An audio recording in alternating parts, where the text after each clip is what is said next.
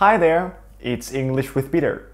Oh my god! Друзья, всем привет! Вы находитесь на канале English with Peter, где с помощью огромнейшего числа видеоотрывков из фильмов, песен, сериалов, шоу и прочего я помогаю вам изучать английский язык, пополнять свой словарный запас и тренировать понимание английской речи на слух. До конца этого года осталось совсем немножко времени, буквально 1 неделя, но я планирую еще выпустить пару-тройку видео. А вот и первое из них. Сегодня будет супер крутой и насыщенный урок, потому что сегодня мы познакомимся с вами с целыми 14 супер крутыми разговорными фразами в английском языке. И поможет нам в этом сериал Suits, форс-мажоры.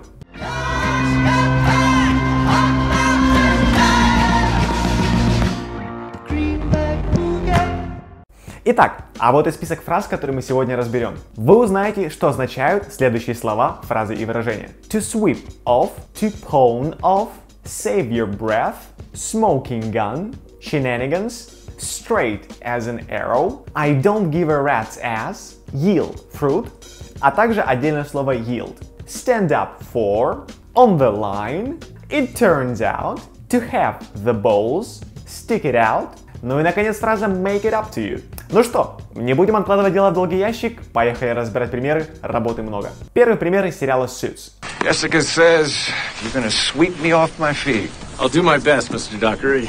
Jessica says you're gonna sweep me off my feet. I'll do my best, Mr. Dockery. Джессика сказала, что вы произведете на меня сногсшибательное впечатление. Я приложу максимум усилий, отвечает Харви. Jessica says you're gonna sweep me off my feet.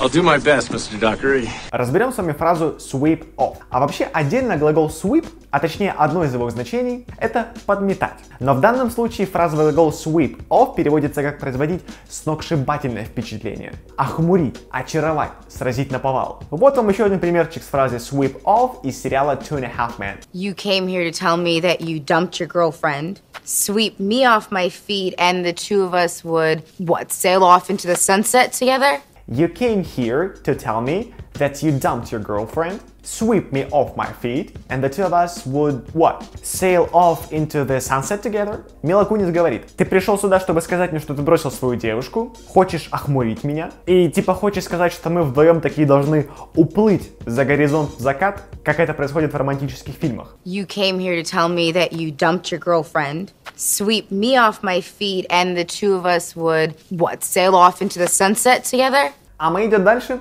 Следующий отрывок из форс-мажоров. I'm not an idiot. Don't treat me like one. You pawned off the case. I'm not an idiot. Don't treat me like one. You pawned off the case. Я не идиотка, Харви. Не обращайся со мной как с идиоткой. Ты спихнул дело. Ну, то есть переложил дело на кого-то другого. I'm not an idiot. Don't treat me like one. You pawned off the case. Отличный фразовый глагол to pawn off. Переводится он как скинуть на кого-то нежелаемое дело, какую-то работу, избавиться от чего-то ненужного. Ну, например, избавиться от часов, сбагрить эти часы. Ну или вот как в этом примере из сериала Mike and Molly. So, what's the deal? You bought a couple of ostriches and now you're trying to pawn them off on me? So, what's the deal? You bought a couple of ostriches, and now you're trying to pawn them off on me? Итак, в чем дело-то? Ты купил несколько страусов и теперь пытаешься сбагрить их на меня? So, what's the deal? You bought a couple of ostriches and now you're trying to pawn them off on me? А мы идем дальше. Очередной эпизод из сериала Suits. You can save your breath. There's no way I'm testifying at the hearing tomorrow. You can save your breath. There is no way I'm testifying at hearing tomorrow. Даже не старайтесь. Не тратьте время попусту. Я ни за что не буду давать показания на слушание завтра. You can save your breath. There's no way I'm testifying at the hearing tomorrow. Отличное выражение to save your breath. Дословно, сберечь дыхание. Или по-нормальному, не перетруждать себя, поберечь силы, не спорить понапрасну. Потому что ничего уже не способно изменить ситуацию или изменить отношение или решение вашего оппонента-собеседника. Вот вам еще один пример из сериала Two and a Half Men. Sweetie, save your breath because I'm way too toasted to remember a lot of names. Sweetie, save your breath, because I'm way too toasted to remember a lot of names. Хорошая моя, не стоит так утруждаться, потому что я слишком укурена, чтобы запомнить так много имен. Sweetie, save your breath because I'm way too toasted to remember a lot of names. Очень интересное разговорное выражение фраза to be toasted. Напиться или накуриться. Ну а мы продолжаем и идем дальше. Следующая крутая разговорная фраза и очередной отрывок из сериала Suits, форс-мажоры. Look, I could tell you that I've got the canceled checks or the wire transfer or whatever smoking gun that exists. I don't. Look, I could tell you that I've got the canceled checks or the wire transfer or whatever smoking gun that exists. I don't. Послушайте, я мог бы сказать, что у меня есть аннулированные чеки, или денежные переводы, или другие реальные улики, но у меня их нет. Look, I could tell you that I've got the canceled checks or the wire transfer or whatever smoking gun that exists. I don't. Супер крутая фраза smoking gun. Дословно дымящее оружие или ружье. Или, как это переводится по-нормальному, какие-то реальные улики, доказательства или неопровержимые факты. Ну, то есть, если дуло у огнестрельного оружия дымится, это однозначно говорит о том, что из него недавно стреляли. Это является неопровержимым фактом. Вот вам пример из сериала Майк и Молли. Диалог Молли и ее свекрови. Where's Mike? Why would you think he was here? Where's Mike? Why would you think he was here? Где Майк? А с чего ты взяла, что он будет здесь? Where's Mike? Why would you think he was here? И потом Молли продолжает. Well, his car's in the driveway, his shoes are by the door, and you're holding a big corner piece of lasagna. That's pretty much the smoking gun right there. Well, his car's in the driveway, his shoes are by the door, and you're holding a big corner piece of lasagna. That's pretty much the smoking gun right there. Ну, его машина у входа, его шлепки у двери, и ты держишь в руках большой угловой кусок лазаньи. Вот против этого доказательства никуда не попрешь. Well, his car's in the driveway, his shoes are by the door, and you're holding a big corner piece of lasagna. That's pretty much the smoking gun right there. А мы идем дальше, следующий отрывок из форс-мажоров. But Harvey, no more shenanigans. You do one more thing that isn't straight as an arrow. And instead of covering your ass, I will put you in front of the bar myself. But Harvey, no more shenanigans. You do one more thing that isn't straight as an arrow, and instead of covering your ass, I will put you in front of the bar myself. Харви, больше никаких махинаций. Если ты опять сделаешь что-то нечестное, то есть не такое прямое, как стрела, вместо того, чтобы покрывать тебя, я сама заставлю тебя отвечать перед советом директоров. But Harvey, no more shenanigans. You do one more thing that isn't straight as an arrow, and instead of covering your ass, I will put you in front of the bar myself. Супер крутые слова и выражения. Начнем со слова shenanigans. Переводится оно как какие-то махинации, шалости, проделки, обманы, выкрутасы. Вот вам пример из теории Большого Взрыва. Радж говорит. Well, let's not talk about him or whatever shenanigans he may or may not be up to. Let's talk about you. Well, let's not talk about him or whatever shenanigans he may or may not be up to. Let's talk about you. Давай лучше не будем о нем говорить. Или о том, какие штучки-дрючки он там затевает. Давай лучше о тебе поговорим. Well, let's not talk about him or whatever shenanigans he may or may not be up to. Let's talk about you. А теперь давайте разберем фразу straight as an arrow. Дословный перевод – прямой или прямая как стрела. Но означает эта фраза быть максимально честным и правдивым, откровенным, не скрывать ничего. Я глубоко уверен, что у нас в русском языке существует такое же крылатое выражение, имеющее в своем значении честный, порядочный человек, не скрывающий ничего. Но, честно сказать, что сходу мне не удалось вспомнить подобное выражение. Может быть, у вас есть какие-то варианты? Буду ждать их в комментариях внизу. А в качестве примера вот к этой фразе straight as an arrow возьмем отрезок из фильма The Shawshank Redemption, Побег из Шоушенка. Помните, главный герой фильма Энди Дюфрейн, будучи заключенным в тюрьме, проворачивает финансовую аферу, позволяющую ему сбежать и иметь на счету достаточную сумму. Но вот что он говорит своему другу, Реду. You know, the funny thing is, on the outside, I was an honest man, straight as an arrow. I had to come to prison to be a crook. You know, the funny thing is, on the outside, I was an honest man, straight as an arrow. I had to come to prison to be a crook. Ты знаешь, забавная штука, а ведь на свободе я был честным человеком, порядочнее некуда. Но чтобы стать мошенником, я был вынужден отсидеть срок в тюрьме. То есть как бы наоборот, люди обычно мошенники идут в тюрьму, там исправляются, а он наоборот, был хорошим человеком, пришел в тюрьму и стал плохим человеком. You know, the funny thing is, on the outside, I was an honest man, straight as an arrow. I had to come to prison to be a crook. Отличное, кстати, слово crook, мошенник. А мы идем с вами дальше. Следующий отрывок из сериала Suits. Please. You don't give a rat's ass about his employees' right to privacy. Sorry, that's actually unfair to rats' asses.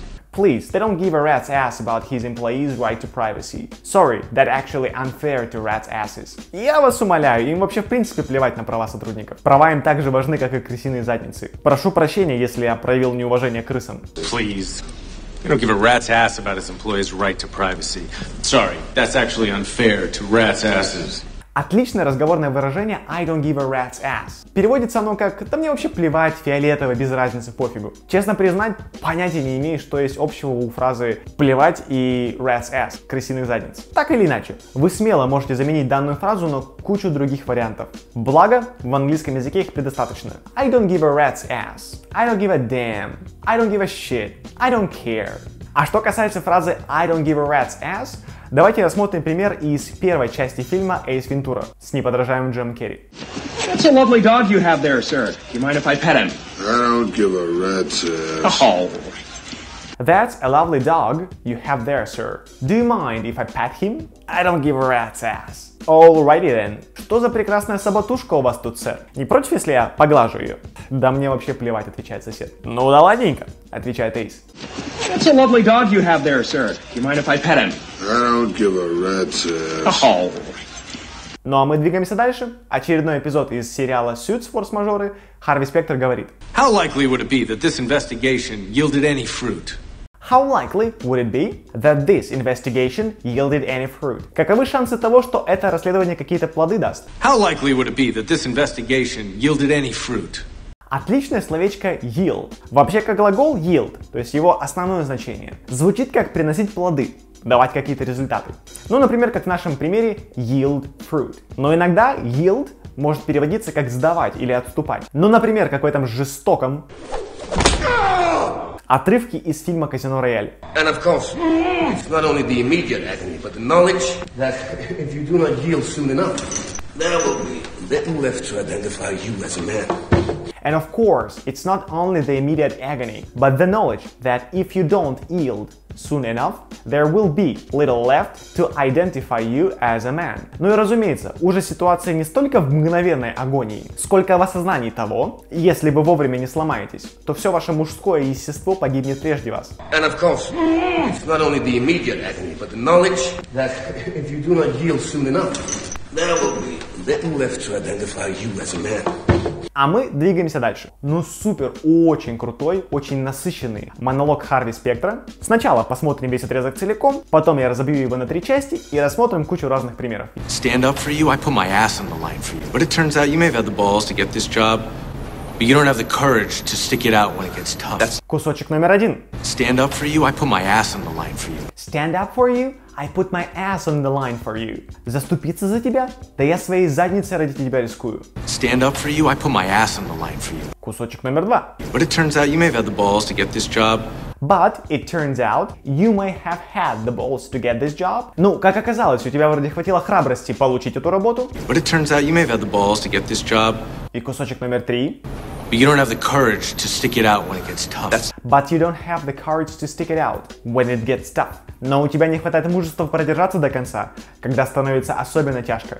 But you don't have the courage to stick it out when it gets tough. Итак, давайте еще разок послушаем этот монолог и разберем множество других примеров с входящими в него фразами. Stand up for you, I put my ass on the line for you. But it turns out you may have had the balls to get this job, but you don't have the courage to stick it out when it gets tough. Итак, первая фраза stand up for you. Stand up for you. Вообще, stand up for переводится как вступиться за кого-то, заступиться. Ну или заступиться за себя любимого. Вот вам пример из сериала «Теория большого взрыва». Let's all follow in that brave woman's footsteps and stand up for ourselves. Today, let's all follow in that brave woman's footsteps and stand up for ourselves. Так давайте же сегодня пойдем по стопам этой храброй женщины и заступимся за себя, говорит отчаянный Шелдон. Let's all follow in that brave woman's footsteps and stand up for ourselves. Следующая крутая фраза on the line. I put my ass on the line for you. Вообще on the line переводится как ставить под угрозу, подвергать опасности, быть в затруднительном положении. Вот вам пример из фильма «На гребне волны» Point Break. Don't let me down, cause my ass is on the line in this.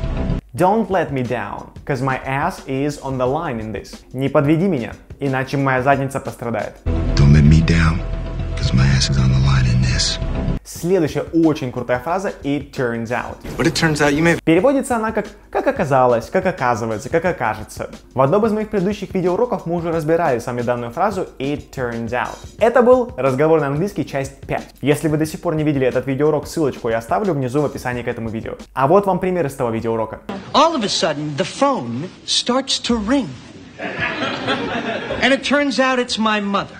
All of a sudden the phone starts to ring. And it turns out it's my mother. Внезапно телефон начинает звонить. И, как оказывается, это моя мама, говорит Чендлер. All of a sudden the phone starts to ring. And it turns out it's my mother. А еще одной супер крутой фразой из монолога Харви Спектра была фраза to have the balls. You may have had the balls. To have the balls дословно переводится как иметь, пардон за мой французский, яйца. То есть быть достаточно храбрым, полным мужества и отваги для того, чтобы что-то сделать или сказать. Вот вам 3 примерчика с этой фразой из сериала Майк и Молли. Пример номер 1. I didn't have the balls to say, I'm here, I cut hair, get used to it.